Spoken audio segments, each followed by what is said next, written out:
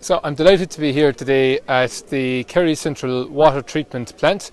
This is a new €30 million development between Irish Water and Kerry County Council, serving 62,000 permanent residents of Tralee, Killarney, Castleisland and Castlemaine parts of Kerry, but also serving 1.2 million visitors to Kerry annually as well. It's a huge investment in the county. It's the biggest ever water infrastructure investment in Kerry, and I was absolutely honoured to officially open it here today. It will serve us for many, many generations to come. It's great to be here today at the opening of the 6th largest water treatment plant in the country, serving 60,000 people and up to 1.2 million tourists every year. It's a great achievement, a result of a lot of cooperation between Kerry County Council, Irish Water staff and our contractors Glenagua. It is an important day for the water infrastructure in central Kerry.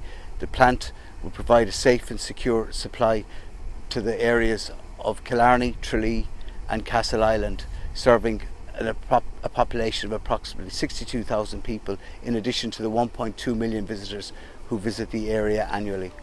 It represents an investment of €30 million in the water infrastructure of central Kerry and will provide a safe, clean drinking supply to the area. Kerry County Council is delighted to have been involved in delivery of this project in partnership with Irish Water. It's a huge day for County Kerry.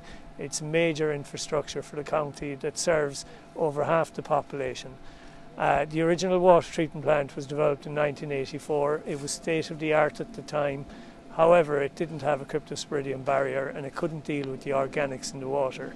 There was a danger of generating THMs. The modern treatment plant opened today is state-of-the-art. It has all of the above. It can deal with cryptosporidium, can deal with THMs, and the original scheme was on the EPA remedial action list.